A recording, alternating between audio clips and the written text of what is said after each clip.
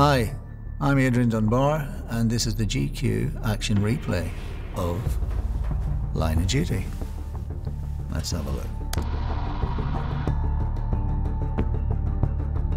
Given the gravity of the charge against you, I know we'd both hate to be accused of special treatment. Best we treat you like any normal, regular person who's been accused of plotting to kill someone. Don't you agree?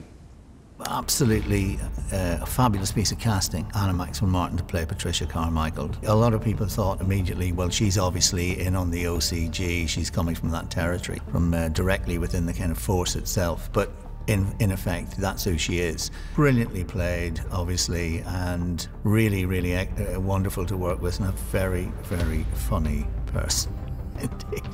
In your mind, having just learnt that Corbett had tortured your wife, no other motivations were at work? None. And that he was involved in the death of one of your officers, PC, Maneet Bindra? Yes. You weren't vengeful towards Corbett? My first concern remained, as it should do for all police officers, the preservation of life. I mean, Ted really is under pressure here, isn't he? I mean, this whole series was leading to this particular moment whereby we all thought, you know, we're going to find out who H is, and possibly, you know, Ted is H. One of the interesting things here, of course, is that I'm on the other side of the table. When you're in Anna's position and you've got, you know, you're the interrogator, it's completely different to when you're responding and reacting. And of course you don't know that until you're over there on the other side of the table. So it was a very interesting thing for me to find myself as the accused and not the person who was pursuant of the accused. I didn't think Ted was going to be Hitch. I think the whole country would have been very upset if that was the case. Corbett was Anne-Marie's wayfellow.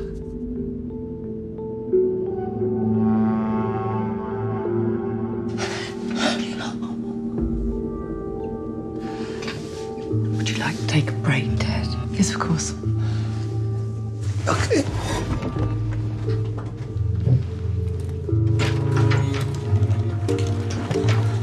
No, it is difficult to drum up emotion. I mean, you have to contact places and think about things. The Northern Irish context of this particular piece, of course, I think is very significant. You know, if you find out that you've been instrumental in somehow, even tangentially, in the death of someone, of course it is going to affect you. One of the reasons we like, I think the public like Hastings, is because he does show his emotions. He's a bit old school. He just doesn't take things on the chin and move on. He had to get up, he had to go out, he had to do the next bit.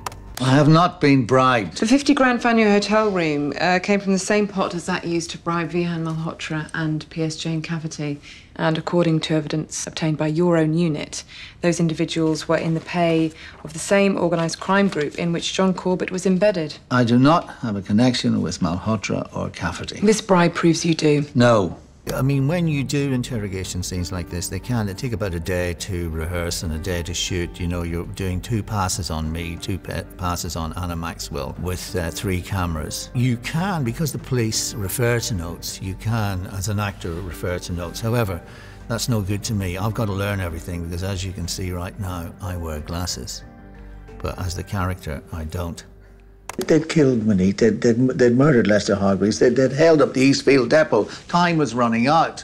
You pretend to be H successfully enough for the OCG to share with you the proceeds of the Eastfield robbery. No, I was using them to find out where the proceeds were hidden. Who better to impersonate H than H himself? All institute forces, especially the army and so forth, use acronyms so that things can happen a lot faster. Martin Compston, sadly, was the person who had to learn the most acronyms all the time. In fact, I think he had 7 acronyms in one sentence at one point, which is a bit of a world record. Thankfully, I didn't have to learn too many of them, but they are difficult. You ordered DSR not to disclose those details? You're damn right I did. I was his commanding officer. For Christ's sake, what the hell's going on here? Well, the interesting thing is that these are idioms. These are things that sometimes don't make any sense unless you know where they're coming from and what their context is. So to drum them back up and bring them into public parlance is quite an achievement, actually. And myself and Jed, we both decided that early on that if Ted was a bit old school, he may kind of go off piste a bit and use some phrases and just some things that he does himself. I mean, my father used to say Mother of God all the time. And because he was a Catholic, of course, we started saying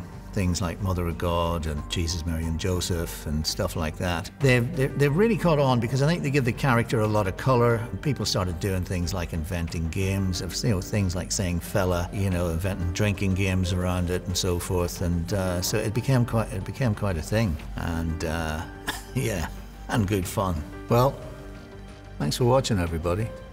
Thank you.